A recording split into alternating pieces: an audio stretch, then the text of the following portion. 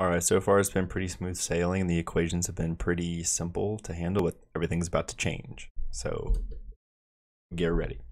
So now we're going to move on to the flyback converter section of these, where I have the major components, what I've evaluated to be what I would call major components of this circuit, which are the controller slash switcher, the flyback transformer, the MOSFET aka switch, the output diodes, and the output capacitors. So this should look familiar. This is all the components basically in that Wikipedia diagram that I explained. I've also shown in some previous videos. These are where we're going to start whenever we're determining our component values. So the first place I want to start is at our flyback controller. We've already actually sourced our flyback controller based on that TI website search that I showed. So in the data sheet, if you look, one of the important parameters that you want to square away first with the flyback controller is its maximum duty cycle. So I have here in the notes that this is arbitrarily set based on what you want it to be. And quickly, I want to talk about what a duty cycle is. So duty cycle is just a percentage of time that the signal spends high or low. Specifically, I think duty cycle means how often it stays high. So whenever you see this number 0.68, so you can say like 68% of the time the signal is high versus low. So the data sheet, and let me see, I'll be referencing I'll go to the exact page. The data sheet will mention somewhere later on, it's like page 20.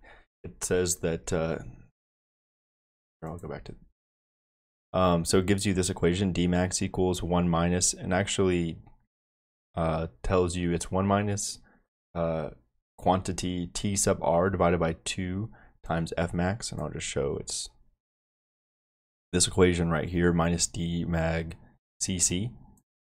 So what this is telling us, well, here we'll talk about the variables in this equation first. So Dmax is the maximum duty cycle.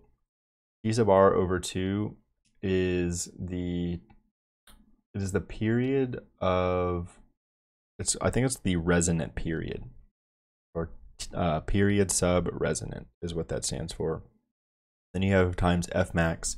So Fmax is our target maximum switching frequency that we get to choose based on what we want. And it's rather arbitrary, to be honest. It's sort of like, picking a value that you kind of want to pick a value that's kind of safe.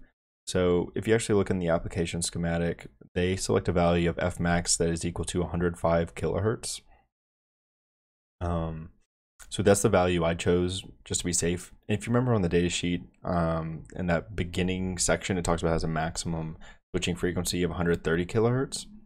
So basically 105 is just safely away from 130, so we know we're not actually pushing the limits of this controller, and that way, if we're operating at its maximum capacity, then any type of defect in the chip could cause, poor operation of our circuit. So here we have Fmax selected to be 105 kilohertz. Dmag CC is actually mentioned in the data sheet. It's in one of those tables that I mentioned that the data sheet, that the application section will reference a lot. And that is equal to 0.425. And the TR is just talked about in that paragraph right above Dmax, is about 1 microsecond. So that's 1 e to the negative 6. So whenever you plug this information in and you spit it out, it equals Dmax is equal to 0.68. We ended up using this value for later calculations, I believe. So yeah, it's right now you're probably wondering, like, this whole thing seems very like arbitrary, what we just did. Like, we just picked a value, and what you'll kind of realize as we do more and more of these is at some point you do kind of make an arbitrary choice, and this is kind of like, I guess we'll talk about this is like the crux of being it's like a critical part of being a good engineer, is that in your head you kind of have these value judgments going on well, if I choose an Fmax of this, how's it going to affect the rest of my circuit? And basically, you're kind of trying to provide your best judgment for what the consequences of your choices will be, and figure out, well, will this actually work? Is this the best choice based on how I want my circuit to perform? One example is the consequence of choosing an Fmax of 105, or say you choose a really high Fmax. What that could do is allow you to pick a transformer that's very small in size, and say you're trying to design a really compact design like this, right? Maybe you need something with a really high switching frequency, but as a result of a really high switching frequency, maybe your design isn't as efficient. You know, maybe it's only 64% efficient as opposed to the 75% efficiency rating that some other designs have. So that's kind of what's going on here with some of these decisions. It's like you make a couple choices and then you kind of let the chips fall where they fall, and that's kind of how that's kind of a good summary of the design process here. So hopefully you'll see that develop more as we continue on. But this is pretty much the main parameter for our flyback controller here, and that's basically picking Fmax and then the resultant maximum duty cycle from it. So that's pretty much it for this part.